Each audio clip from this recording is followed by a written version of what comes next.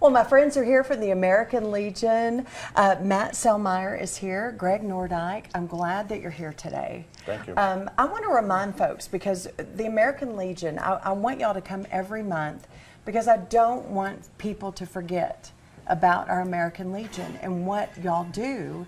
And it's important. And so, Matt, will you tell us, just remind people about our American Legion, because we really have a great one here in Amarillo. We have a great one. We're trying to build a new building on North Louisiana and Amarillo Boulevard. We're trying to get new people in. We want people to join our group so we can get bigger and better to serve people in the Amarillo area, and the Panhandle area. Now, tell me, what is the difference? Like American Legion, does it matter what branch you serve? Do you have to be, are there certain conditions to be a member of our American Legion? No, there's conditions. You have to have served 1 day in the military, and you have to have a DD 214. Okay. Which is, that gets you out of the service. Oh, got you. Now, you and I were talking, and I forget this.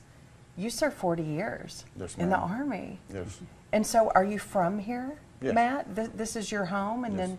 then you tell us a little bit about your service. Well, I enlisted in 1972 in August.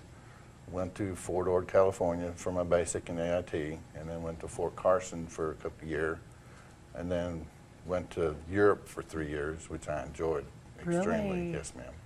Man, just serving and being and taking that time, important to you. Yes, ma'am. Yeah, serious. Take it serious. In fact, you did a lot of reserve time. Yes. And for you, what was that? Was it, I want to serve, and I'm sure having a family and being a Texas guy, but there's pride in that. Yes, ma'am, there is.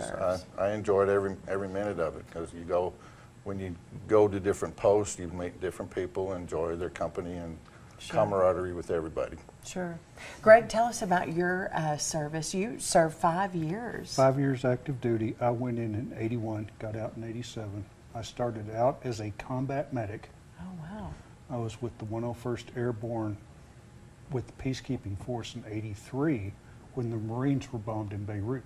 Oh, my goodness. I was involved with that. And when we got back, I went to the practical nurse course the Army has and worked in the burn unit for the last 2.5 years.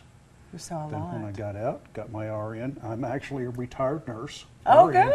good. Talking about that earlier. And Yay. I do have a degree from WT. Oh my goodness! So. Listen, they're having their kind of a scholarship fundraiser that's coming up May 3rd. So that is so neat.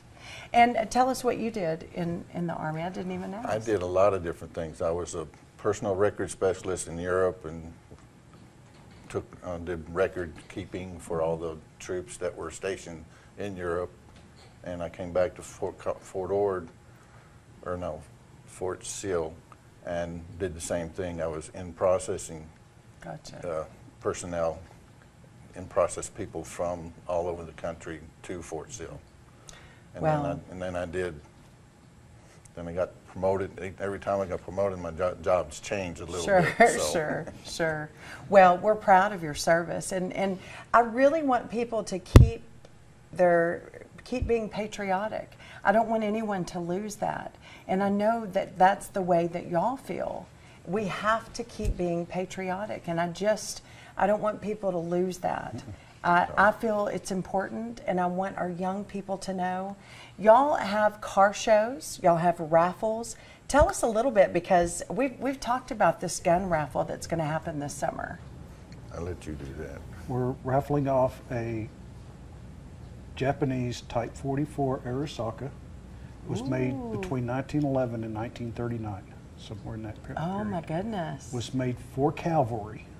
Right. Not cut back from a longer rifle. They designed it for horseback. So gotcha. It's a little shorter? A lot shorter. Yeah.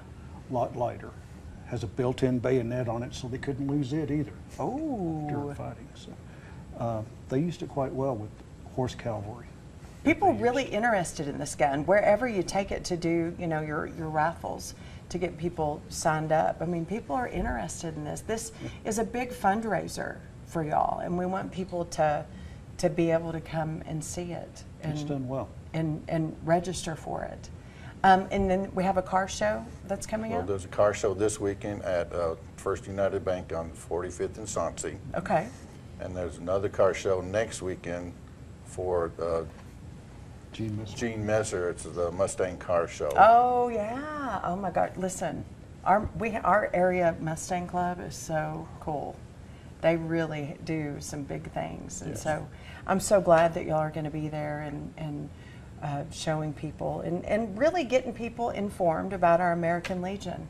If people want to be a member, they want to donate, maybe there's something in their heart that says, hey, we'd love to do a month-to-month gift. Because with a new building coming, I mean, y'all really would take that. Yeah, we Yes. would.